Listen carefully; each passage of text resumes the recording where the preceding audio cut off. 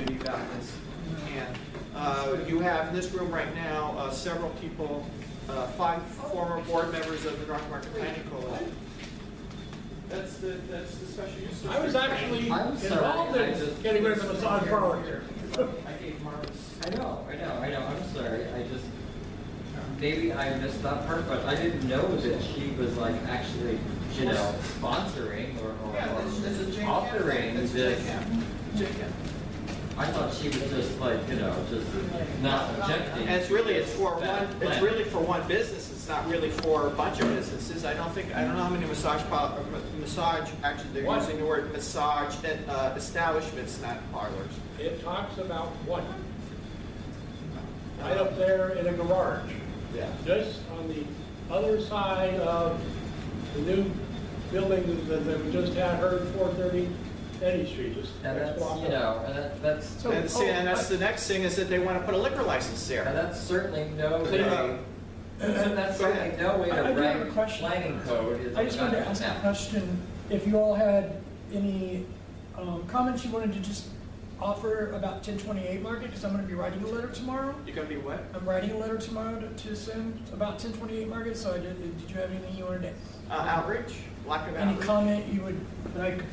The outreach. They when they write, they say they're going to have outreach. The outreach is in their hall, the hall that they have.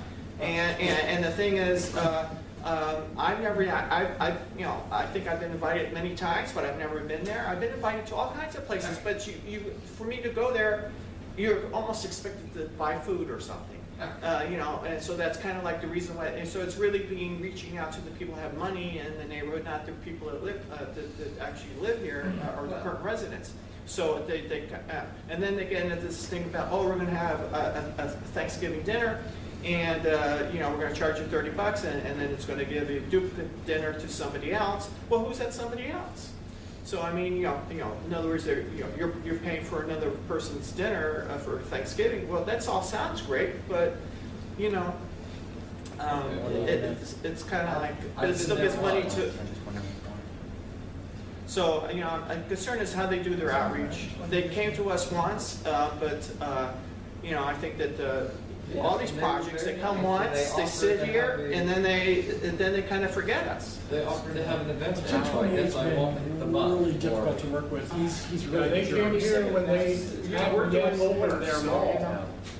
And see, that's the other thing. They come to our group and they say, oh, we're going to do an event for you, or they're going to do something, but they don't get it. Who does all the work to have the event? We do, and they want to make money off of us. They're really asking us they want to make money or some sort of clout in this, get more people introduced to their venue, so they're getting more out of it through free PR. But for us, we're not in that business of trying to promote their new venues. I don't think how much clout we would get. Well, that's the problem, is that nobody's going to want to pay $5, $10, $15 to get in, and then spend another $15, $20 at a bar or at a restaurant just to be there. We have a problem with, even at our meetings, people are, trying to support our organizations or activities.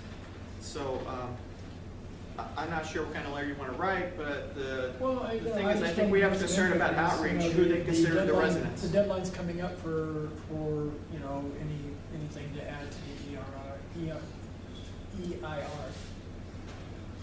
EIR.